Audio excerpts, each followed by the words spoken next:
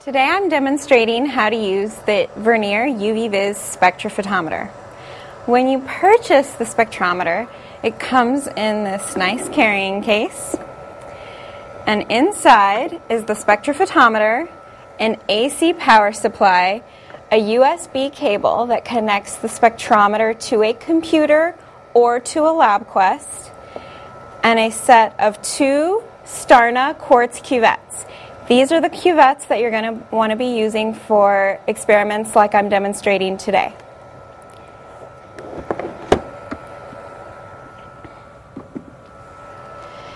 To begin using the UV-VIS spectrophotometer, first make sure the AC power is connected, and then make sure the power switch is in the on position, and then plug the USB cable into your computer or your LabQuest.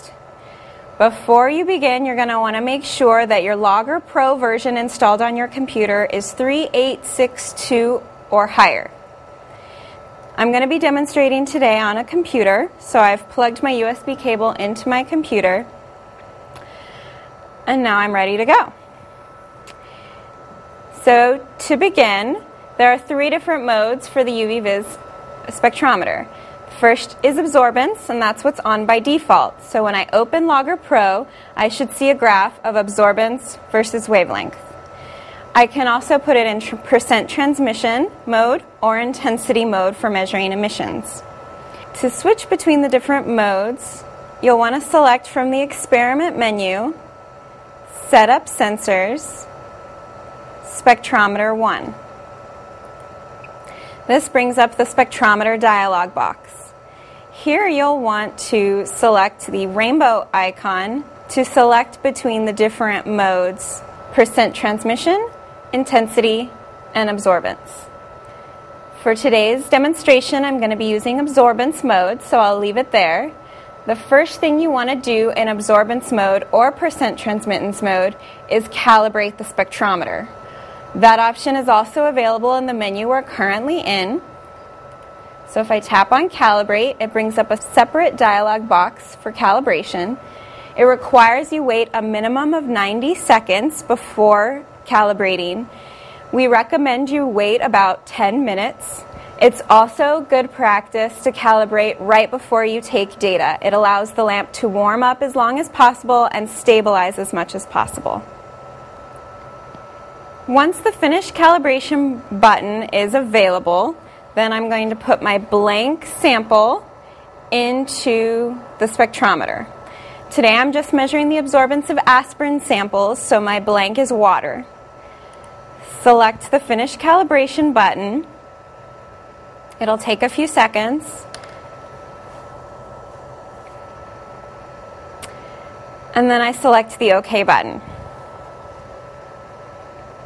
Now I can close out of this dialog box, and I'm ready to take data. There's 3 different types of data collection modes in absorbance. The first is absorbance versus wavelength, which generates a spectrum. The second is absorbance versus concentration, which generates a Beer's law experiment. And the third is absorbance versus time, which is for Kinetics experiment. To first take a spectrum, I'm going to put my absorbing sample in the spectrometer and then press the Collect button. I should see my spectrum right away. Once I'm happy with my spectrum, I select the Stop button. And now I want to zoom in on this peak a little bit more, so I do that by tapping on the X-axis and typing in what I want my new range to be. So now I want to do a Beer's law experiment at the wavelength of the peak absorbance here for aspirin. So in order to do that, I tap on this rainbow icon that's about in the middle of the toolbar. It's also the Configure Spectrometer icon. It brings up this dialog box, and you can see the 3 different modes of data collection here. I want to select the third one, absorbance versus concentration, where the column name and units are already filled in. You can edit these fields if you like. The wavelength that is first selected is automatically going to be the highest absorbing wavelength. For this experiment, we don't want to use that. We actually want to use this peak in here. So I can select that peak either by tapping on the graph or by manually choosing from the list of wavelengths. And then I select OK. It's going to ask me if I want to store my data. In this case, I do, so that I can see the spectrum on top of my Beer's Law data. So now I'm ready to take my Beer's Law data, tapping on the Collect button, and no data has been recorded yet. Now I have this new Keep button next to it. When this absorbance value in the lower corner is stable, I'm going to tap on the Keep button and then type my concentration in.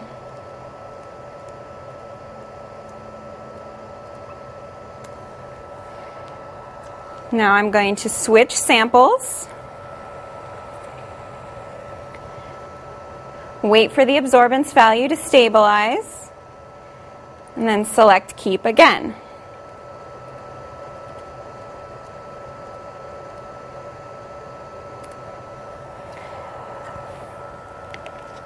Put in my third sample, select Keep once the value has stabilized, and type in the concentration. I also want to make sure I get my blank value recorded.